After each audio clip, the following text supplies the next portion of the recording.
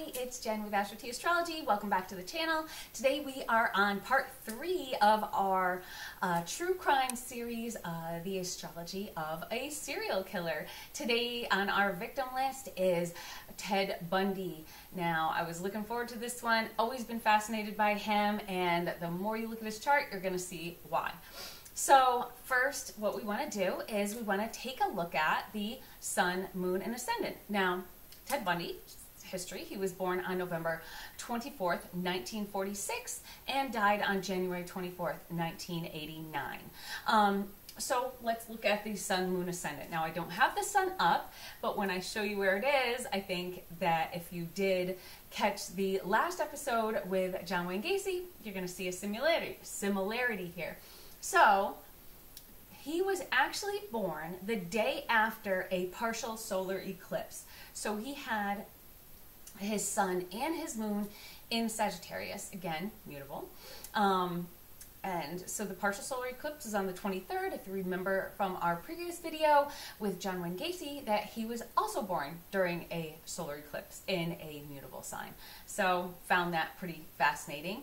And one more fascinating thing is that we have one more serial killer that we're going to talk about during this series that also was born during a new moon solar eclipse. See if you can guess who that is. So make sure that you hit the subscription, or that you subscribe and then hit the notification bell so you get notified of that, and you know, throw out some guesses and see who you think it might be. When I saw it, I was like, what's happening here? I know that if I was having a baby, I'd probably try to avoid having it during the new moon, from what I learned from doing this series.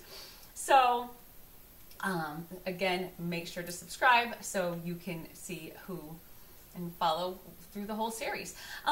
So this eclipse was in Sagittarius, and that was in his 5th house. So here's the 1st house here. He was a Leo ascendant, and the 5th house was Sagittarius. So that is where his sun and moon were. So this is a night chart because everything's kind of below the horizon, and you know, the sun and moon are right together. So, you know, usually you kind of focus more, if it's a night chart, on the whatever luminary. You know, if it's a day chart, it's the sun. If it's a night chart, it's the moon. Well, this is both. So they're both in the same place. So what do we know about Sagittarius? They're very likable. They're enthusiastic. They're idealistic. They're smart. But they also can be quick-tempered. They can be restless. I found, you know, okay, that sounds about right.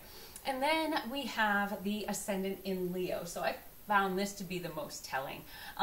If you've ever read anything about Ted Bundy, and I've seen all the movies, books, shows, everything, podcasts on him, kind of always been a serial killer, you know, nut. But if you've read anything on him, it makes a lot of sense. You know, Leos are very charismatic. You almost feel like you're drawn to them. Like they're, you know, it's the center of the earth. Leo is ruled by the sun. The planets rotate around the sun. So it's almost like the world revolves around them. And they know it. If you know any Leos, you know, Leo ascendants, they know that they just, people gravitate to them. He had that hair, you know, that curly mane of hair. He just commanded attention. So very Leo. You know, even at one point, while he was in prison, the police and prison guards were so captivated by him that they were very trusting of him. Who knows why? So much that it led to one of his escapes, because they trusted him and he could talk a good game, and you know, and ended up that he just snuck right out because they were all buddy-buddy, taking pictures with him and all this. And that's just the kind of person that he was, that charismatic. You know, you think of the Sagittarians, you know, they're always super likable. They're always charismatic. You think of the Leos that you know, they're very magnetic. So this is how he was, and this is probably how he got so many victims. Well, he got so many people to trust him. So let's look a little deeper. So then we want to look at the dignities and the debilities in his chart. So He has, first thing I see is Venus here in Scorpio. So Venus in Scorpio, that's in his 4th house, house of family, house of upbringing, home, and it is in its detriment. He also has Saturn over here in his 1st house of Leo, which is also in its detriment. So because this is a night chart, again, going back to that, the major malefic in this chart is going to be Saturn. So Saturn's going to be giving him the most issues, and it's going to be the most problematic planet. So Saturn being in its detriment is just going to be that much more difficult. It is going to be the biggest kind of planet working against him.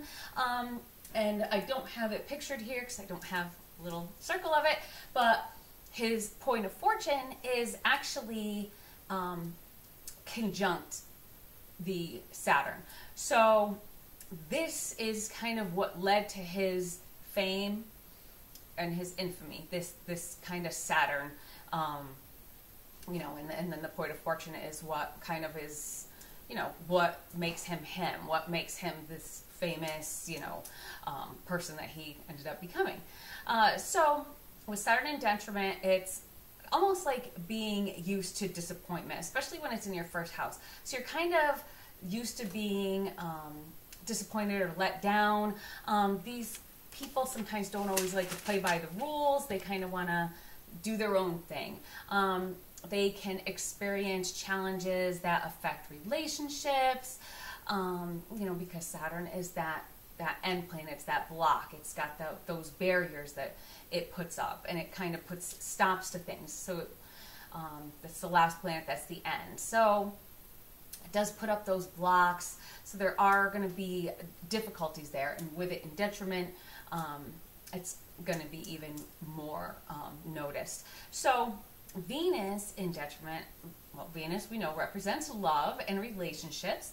So Venus in Scorpio, you know, is in a detriment. So it takes on that more, you know, instead of just being, you know, the regular happy-go-lucky Venus that just loves love and loves beauty and all that, it becomes more of like obsessive.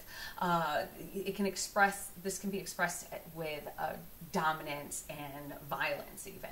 So, I mean, not everyone that has Venus in Scorpio is going to go out and murder a bunch of women, but when you put everything together, you know, hey. So now these two planets, Saturn and Venus, are also square to each other. So that's a 90-degree angle, and that is an uncomfortable aspect. So that is an aspect that it's not pleasant. It's something you have to work through. So again, that they're in detriment, they are square to each other. So we have our major benefic in a night chart, which is Venus, is in its detriment, and Saturn, our major malefic, is also in its detriment, and they are square to each other. So a little bit of negativity there. I don't know why my cat is doing that. I really hope he stops. Piggy, stop. What I learned about Ted Bundy is supposedly these murders, or his desire to kill, stemmed from a bad breakup that he had. It caused him to want to hurt women. Said most of his victims even had a similar look and hairstyle to that ex-girlfriend. Another thing that I noticed is his Saturn is in retrograde, so going over past issues. Piggy, shh. I'm so sorry about that. Oh, God. So it's going over past issues, so kind of going back over that past breakup and, you know, maybe bringing, you know, things into the present and taking it out on people. So let's now look at the family. So father is represented by the 4th house and the ruler of the 4th house. So the 4th house, again, is Scorpio. This is where the Venus is in detriment and everything. So the ruler of Scorpio is Mars. So can't really get into too much about the father. because he never really knew who his father was. But Scorpio does signify that there could have been secrets. So secrets in the fourth house, family secrets, secrets of his upbringing. So another thing that I've read about him that makes a lot of sense is that, you know, the father, they never knew who it was. They said it could have been an Air Force veteran or even his own grandfather. So I would think that would be a pretty big secret. So, you know, if something like that is covered up, you really see kind of that Scorpio in the fourth house, like hiding who his father was, especially if it was his own grandfather. So then we want to look at mother. So his mother, or mothers in general, in a chart, are represented by the 10th house and the 10th house ruler. So the 10th house is Taurus, and the ruler of Taurus is Venus, which is in detriment in the fourth house. So it just, this crazy circle of everything going back to these detrimental planets. This Venus that's supposed to be the major benefic in a night chart, it's really just, you know. So, again, in Scorpio, so secrets. So the mother is keeping secrets. So, and interesting with this, you know, home, family secrets. Now, this guy is a monster. You're a monster. I'd like you to go outside or something. It's going to be one of those days. So, so what I heard is that he was told at a young age that his mother was actually his sister, because when she gave birth to him, she was very young, she was unwed. Now, this was very taboo, very Scorpio. You know, you think Scorpio, taboos, 8th house type feel. And at this time, in 1946, it was not the normal for, you know, there to be unwed mothers and single mothers. So they led him to believe that his sister was that his mother was actually his sister. So then we want to kind of take a look at the 3rd house, siblings. So we have Neptune in the 3rd house, and this is in Libra. So Neptune is about kind of smoke and mirrors, and, you know, just untruths or kind of blurred lines. Well, what's the ruler of the 3rd house of Libra? What rules Libra? It's Venus. And where's Venus? Is in his 4th house, in Scorpio, in detriment. So again, there's deceit, there's lies, and deception around mother, father, and siblings. So you see how it all just really makes a lot of sense. When you see his chart, it's pretty much spelled right out. Probably one of the most fascinating charts I've looked at when you think of that type of thing, you know, just how everything is coming back to these detrimental planets, and, you know, that are supposed to be beneficial and aren't. Anyway, so Scorpio, Neptune, you know, everything's kind of covered up and everything's, you know, blurry and unsure about things. So, you know, Neptune in the 3rd house, you're unsure. Is this my mother? Is it my sister? What's going on here? Anyway, so Chiron. Now, Chiron is our wounded, is our wound. So Chiron is also in his 4th house, Scorpio. So shows past traumas, whatever, that may have been caused, his past trauma, that unhealable wound, is caused by, you know, maybe things in his upbringing and the deception, you know, that Scorpio. So Chiron and Scorpio can cause obsession, it can cause compulsion, that need and desire for control. You know, the modern ruler of Scorpio is Pluto. When you think Pluto, that is that control, that authority. He obviously was obsessed, wanted control, you know, lost his girlfriend and decided to do these things to gain control over women. His Pluto, which is the modern ruler of Scorpio, is in his 1st house of self. So, you know, just really shows that, you know, he kind of became, you know, and when you think of modern rulers and traditional rulers, Scorpio has, you know, the modern ruler of Pluto and then the traditional ruler of Mars.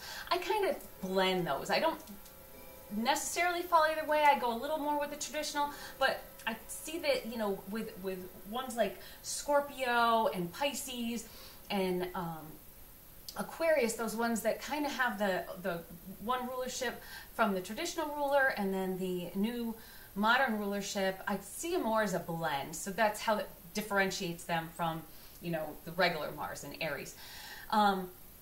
So this placement of Chiron in the 4th house can also cause a fear of loss, that, again, desire for control. And often these individuals, they can really put themselves in bad situations where they can lose control. Yeah, makes sense to me. So it's really hard. Next, you know, in the last 2 episodes we looked at the solar arcs and transits, but it's really hard to look at them in his chart because we really don't know when the murder started. We know when the ones he was convicted for, when those happened, but they say that he could have murdered people as early as 1969. The first documented was until 1974. Yeah, but the one thing I did notice was that his solar arc with Venus, so the solar arc is a degree for a year of life.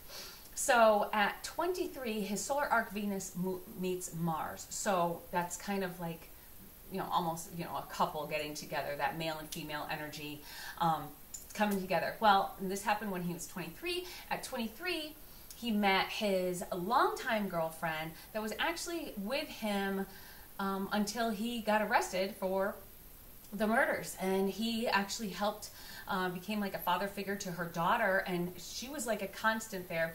While he was doing all this extracurricular activity, she was there. So she was almost like his constant, his main love. But yeah, he did this other stuff. And you do hear that a lot with, you know, even John Wayne Gacy. He had a family, and other ones just have normal lives. But that's doesn't have to do with astrology. Well, maybe it does. So the general feel of this chart is a fixed fire. It would be Leo, kind of a Leo feel. His ascendant ruler is Leo. And the ruler of that would be Jupiter. So Jupiter is in his, guess, is in his 4th house. So no, it's not Jupiter. That's totally incorrect. So the ruler of Leo in the solar eclipse. And the solar eclipse, and that is the sun. So that's in his 4th house. We also have Jupiter in his 4th house. So I'm sorry, I read my notes incorrectly. So we talked about this again with the John Wayne Gacy episode, getting back to the solar eclipse. It can lead to a more of a chaotic feel in life. These strong personalities that they're trying to overcompensate for the sun almost being, well, not almost being, but being muted by the moon. So they maybe overcompensate just by being like overly passionate. With that new moon energy, we have Jupiter in here, just really expanding all this almost negativity, all this just chaotic obsession, obsessive compulsions. That Marsy, Jupiter with Mars is really just pushing that and propelling him to do these things. So was it almost destiny for them to become who they were? When you look at this chart, you almost could kind of see it. So other similarities to Gacy is that he was also big into politics. Now he was more in the Republican Party. His North Node is up here in Gemini, so he gave that perception of intelligence. He wanted to be a part of something bigger, a bigger group, that Republican Party, 11th house groups. And then interestingly too, his death was just days after the full moon in Leo on January 24th, 1989. So the full moon kind of it's about culmination of him. It was in his first house. It was in Leo.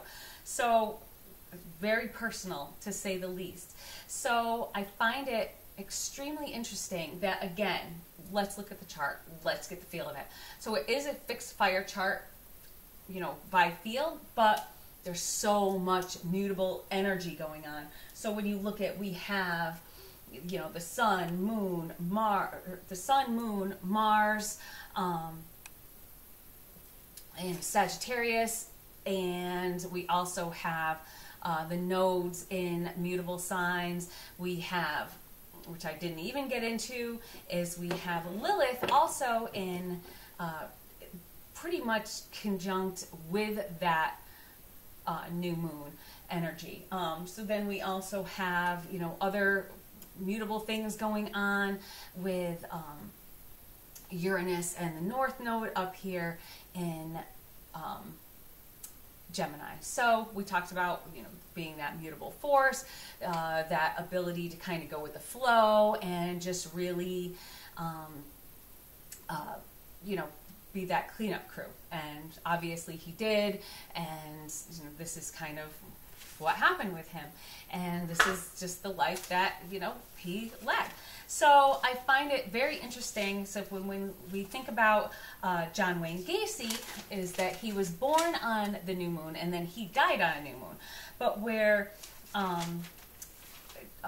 Ted Bundy, he was born on that new moon and then died on the full moon. So just like that pattern just comes to that culmination, and then he was done. So that's all about Ted Bundy. I hope you enjoyed this video. So again, if you are pregnant and you have a baby during a new moon, I wouldn't think he's going to be a serial killer. I would just hope for the best. So again, make sure you subscribe, and let's see who that third person that is born on another new moon is going to be. And make sure you hit the notification bell so you get you get updated with notifications of upcoming videos. And if you have any comments, questions, anybody that you'd like to suggest, I'd love to hear from you. So make sure you leave a comment, and I will see you soon. And next week, stay tuned. Talk to you soon. Bye-bye.